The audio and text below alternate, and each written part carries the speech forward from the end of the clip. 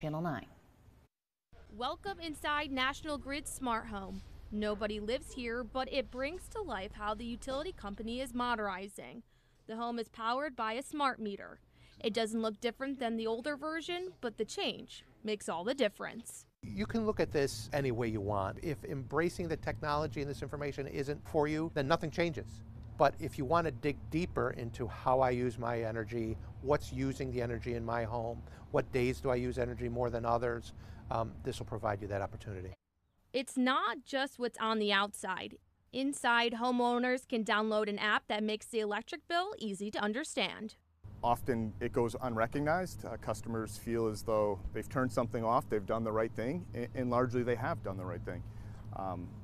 But those devices are still drawing power all the time.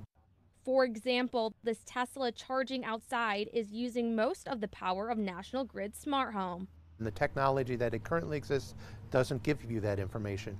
What this will be able to do initially will be able to show your daily use, what days you're using electricity, and you can see, for example, if you add an activity, if you have guests come over, if your kids come home from college and they start washing all their clothes, your usage is going to go up. National Grid's transition to smart meters is not just about individual saving.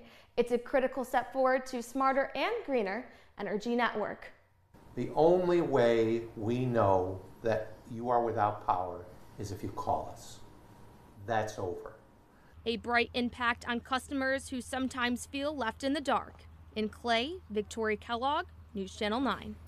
And now looking nationally, Senate